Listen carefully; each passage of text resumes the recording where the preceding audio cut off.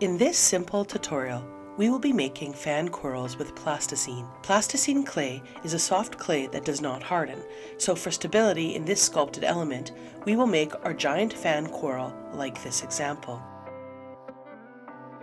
Giant fan corals are a variety of coral composed of numerous polyps that grow together in a flat, fan-like pattern. Each polyp in the colony has 8 tentacles and a central internal skeleton composed of a flexible scleroprotein called gorgonin. Scleroprotein is made up of several fibrous proteins made of cells and tissues.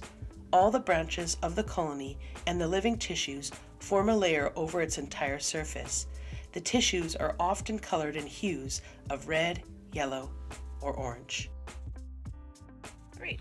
We are now moving to the high level. You can see here as my example, I've got different corals that are a lot larger and taller. I've even created this extra level here with cardboard. All I did was create it with cardboard by taping it up with just regular tape and setting up my shelf over here and covering it with clay.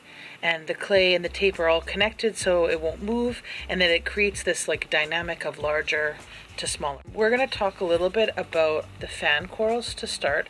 I showed you already how to make a fan coral in medium level. We're going to do it again. I'm going to show you a different way you can do it, and I want to talk a little bit about how your edges look, because you can have a rounded edge like this for your fan coral, or you can have one that has grooves like that.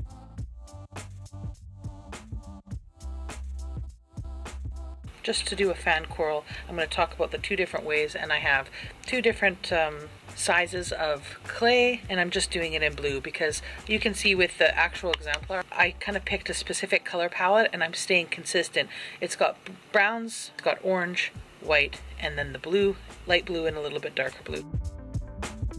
Okay, to begin, flatten out your clay piece and roll it with a glue stick.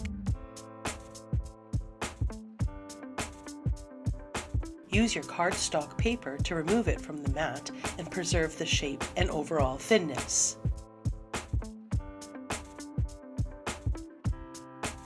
I'm going to flatten out another smaller piece of clay. For this piece, I will use my original method of making holes using my bamboo skewer while holding the flattened clay piece. Make sure to make your holes different sizes so your piece does not look too uniform. Okay, so that would be how you would do that regular coral, and then when you place it, you're just deciding where it should go.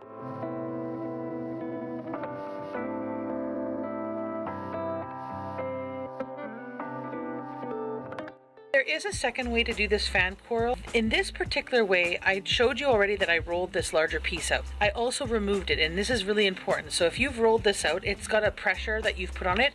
You have to scoop it back up. Once it's like that again, you lay it back down, and instead of holding it in your hand, you're now going to carve into the paper or the backing of your thing, and then you're going to remove, so there's not extra stuff to clean up, and you're just going to put that off to the side. And begin removing different sized circular organic-like shapes from within the coral fan. Take your time to smooth out rough edges between the cuts and removal of the clay.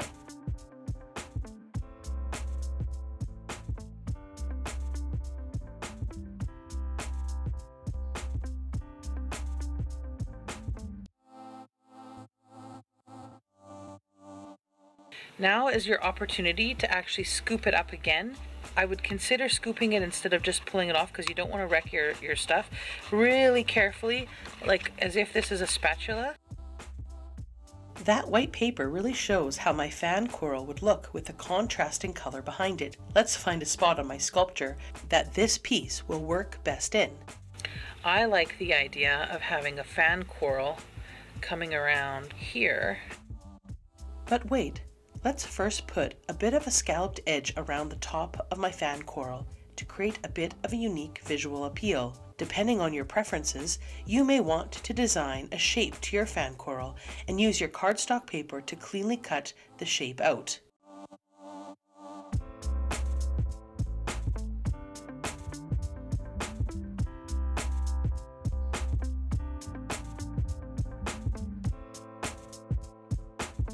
There you have it, a nice fan coral element to add to your overall sculpture. Of course, you may choose any color you think works best for your piece. Maybe even look up other fan coral images and design another type of this species with plasticine clay. Thank you for watching my tutorial. Check out my other coral elements based on the sculptural levels of low, medium, and high, and have fun creating.